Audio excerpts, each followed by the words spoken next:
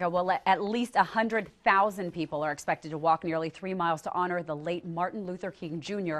on Monday. And Councilwoman Ivy Taylor is here to talk about all the festivities around the big day. And we're also going to get a wonderful rendition of a song that will be played on Sunday from the Island Brothers in a few minutes. So good morning. Good morning. We were just talking, we talk about all the time that San Antonio has the largest M.L.K. march. And I asked you, is that still true today? And there is a distinction on what makes it the largest here in San Antonio, right? Yes, many other cities have large celebrations that are actually parades. And at a parade, you know, you'd just be kind of a spectator, and then you'd have folks that are in the parade, but we have a march where all 100,000 of us are actual participants, and so that's what makes it different. I think what also makes it different is that in a city that only has a 7% black population, that we have 100,000 people come out. Some of the other celebrations are in cities with much larger African-American populations. It's amazing, and every year it grows, and it doesn't matter rain or shine. People are out there doing it to honor the dream that Martin Luther King had.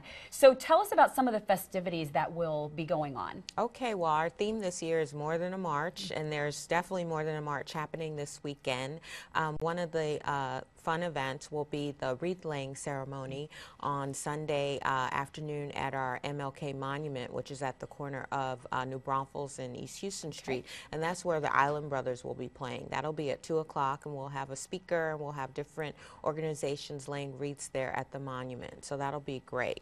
And then also on Sunday afternoon, we have an interfaith service where folks from different faiths all over the city come together, and that'll be at 4 o'clock at St. Mark's. Okay, very nice. And of course, on Monday, we'll put up the graphic right now, the Martin Luther King Jr. March at 9 a.m. It starts at M.L.K. Academy and ends at Pittman Sullivan Park. So if you want to be a part of over the 100,000 people that are going to be out there, this is the place to be. We'll be covering it live, of course, here on Fox News First.